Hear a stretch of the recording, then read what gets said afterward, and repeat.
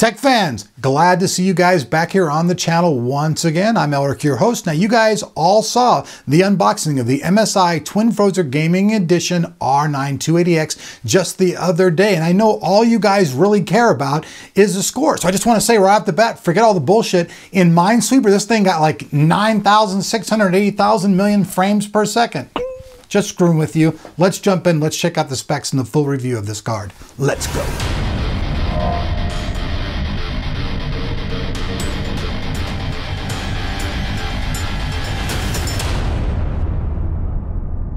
Today's video is made possible by Squarespace. All right, folks, so everyone pretty much knows that the new R9 280X is a rebranded 7970 gigahertz card, although that's not really a bad thing, which we'll get into later. Now, this card comes to market with 2048 stream processors. It's got a core clock of 1050 megahertz, which is unlike the standard one that comes at 1 gigahertz.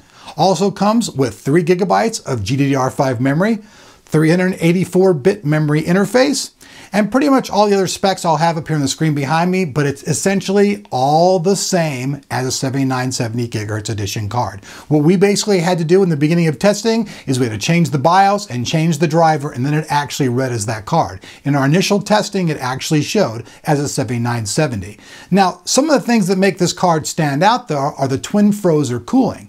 The Twin Frozr cooling allows for better overclocking of the card and gives the card a lot more flexibility in things you're doing. Since it's going to be running cooler, you're going to be able to do a lot more with it. And as far as their overclocking goes, you actually get 3 different options to choose from. In the MSI gaming app, which actually comes with the card, you get 3 profiles. The overclocking mode, which runs at overclock settings, the gaming mode, which bumps down the core clock side for optimal performance and cooling, and silent mode, which bumps the core clock down even further, allowing for silent and extremely cool performance. Those are some of the really excellent things about the card as far as their own features go. Now, everybody knows that Afterburner software is the software that they include on all their MSI cards, and many people use this on various cards. Afterburner software allows you to check out all the stuff that's going on, optimize it, change it around on the fly. So those people out there who like to do all their custom overclock and everything, you can do it from inside the Windows environment with Afterburner software. Now, as far as the power connectors go, you need a single 6-pin and a single 8-pin power connector. It's 250 watts of TDP for the card.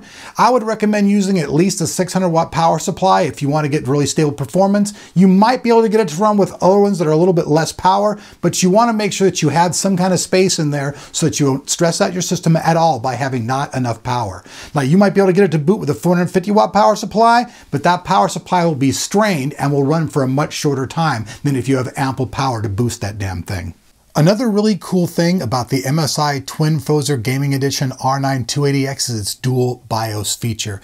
This means that you can set one BIOS for extreme overclocking and one BIOS for normal usage. Then you can switch between the two, and if you burn one out, you can switch it back to one and reflash the other one to get back to your original factory settings. Now, the rear I/O of this MSI Twin Frozr is exactly the same as the very first reference edition 7970 cards that we saw.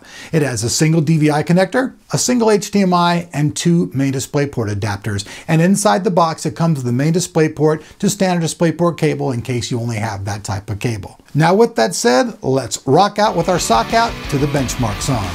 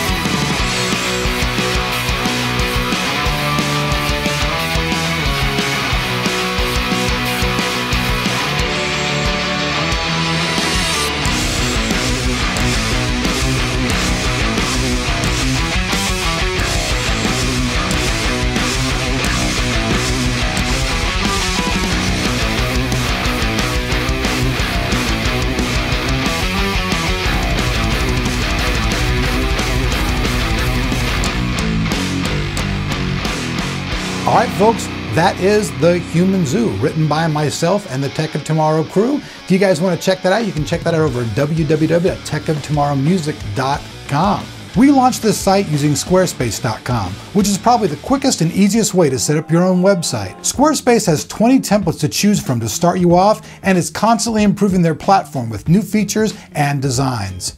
It doesn't matter if you're on your desktop, tablet, or smartphone. Everything is optimized to look good automatically. If you run into issues along the way, don't worry, you can take advantage of their 24-hour-a-day, 7-day-a-week tech support team who are ready to help you get your site up and running. Pricing starts at just $8 a month with a free domain if you sign up for a year. And to make things even sweeter for you, our lovely Tech of Tomorrow fans, you guys can receive 10% off along with a free trial upon signing up by using our discount code TOT10 at the checkout. So if you enjoy the content we put up and have been looking to create your own website, you can help support the show and get a killer deal on a killer service at the same time.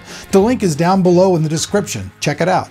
Now, as far as the performance scores go, you guys can see that it's kicking butt on the GTX 760 and holding pretty much neck and neck with the GTX 770, a card that's actually $100 more than this card. Now, like I said before, this is a rebranded card, but some of the great things about this card is you can actually use it in Crossfire with a 7970. You no longer actually need to have a Crossfire cable to get it to work, and as far as single monitor performance, all of the micro-stuttering issues have been fixed. So those are all really good things, right? Plus, they've slashed the price down. This card is only $299. That's right. So you get an aftermarket card from MSI with all their superior cooling, all their great software, and all that stuff for under the $300 price mark. That's pretty damn good. This card's going to compete very well with NVIDIA right now, and as the holiday season unfolds, you're going to see the people at AMD offer more and more deals, more and more gaming packs, and just completely try to dominate this industry. Now, you guys know that right now, AMD has all of the console market completely locked and tucked underneath their belt. They've left NVIDIA completely out in the cold, and they're saying that by doing this, they're going to be able to work a lot better with gaming companies in the future to bring us a lot better gaming performance and results. So that means games should not only look better, they should run better. So at the end of the day, I gotta say, for the price point, all the cooling, the overclocking, I mean, this thing only ran at 66 degrees Celsius under full load. So that's running pretty cool compared to some of the early generation cards that when they were overclocked were just burning up. So you get a card that's under $300, runs great, runs cool, overclocks like a madman. Hey, it's an editor's choice here on Tech of Tomorrow. Let me hear your guys' opinions down below. All the information about this card plus the full written review will be down there in the description, down below that like button, which I know you guys are going to kung fu kick. And beyond that, I'm Alec. We'll see you back here on Tech of Tomorrow. We've got more cards coming, and we'll have more reviews for you folks here on Tech of Tomorrow.